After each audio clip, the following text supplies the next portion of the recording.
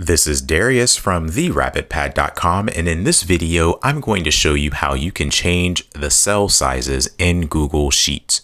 Please make sure you click that subscribe button and that notification bell so that you can be notified when I publish videos in the future. So here I have a blank spreadsheet in Google Sheets, and I want to show you how you can change the size of your cells.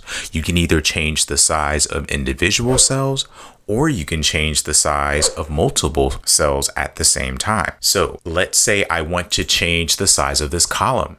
I hover my mouse between the two cells, which in this case are A and B, and I just move it like that. So you click and drag.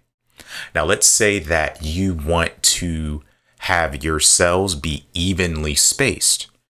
What you do is you highlight the cells that you want to be evenly spaced. So I'm going to select A, B, C, and D.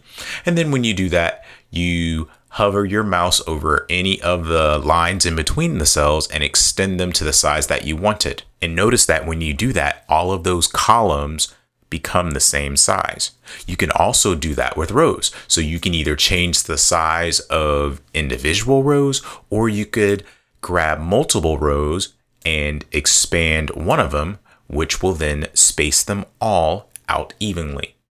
So this is how you change cell sizes in Google Sheets. If you found this video helpful, please click that like button and subscribe to this channel to receive more awesome tips in the future.